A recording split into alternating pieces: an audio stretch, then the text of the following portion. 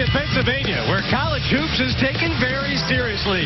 Today, the Drexel Dragons try and fight through a wave of injuries as they host last year's CAA regular season champs, the Huskies of Northeastern. At that offensive rebound, Dean Smith used to always tell his players that possession isn't over till you get the ball.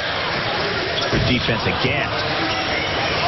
And out ahead, and slamming it down with authority is Derek Peck. And you just saw Bruiser Flint come up to Tavon Allen after that steal and say, son, calm it down a little bit. Just like me. Yes. Well, he did. There's the long left-hand shot. Tavon Allen buries the three.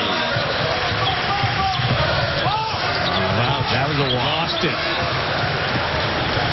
David Walker, who runs the show from that wing position. Demetrius Pollard buries a three. And Northeastern back on top.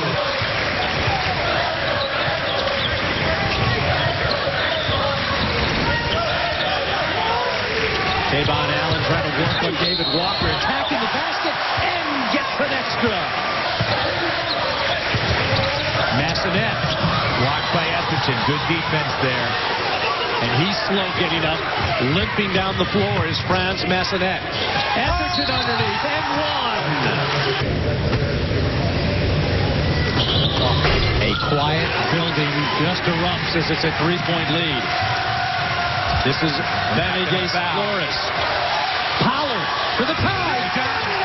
Got it. Deja vu all over again. Their win against UNC Wilmington the last time out as they beat the CF 79-68. And Etherton gets it early on and a chance for a three-point play.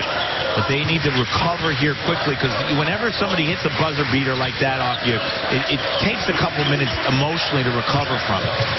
Remember, Allen is on the bench, firing for three and got it. There's the six-year man. Pollard to the hole. And one! Demetrius Pollard, who set this game into overtime with a three. By the way, Freddie Wilson came in for Pantovic. And Massonet, that went off tested, didn't go out of bounds. Out of bounds. Great break there for Drexel, and they take advantage. Wow.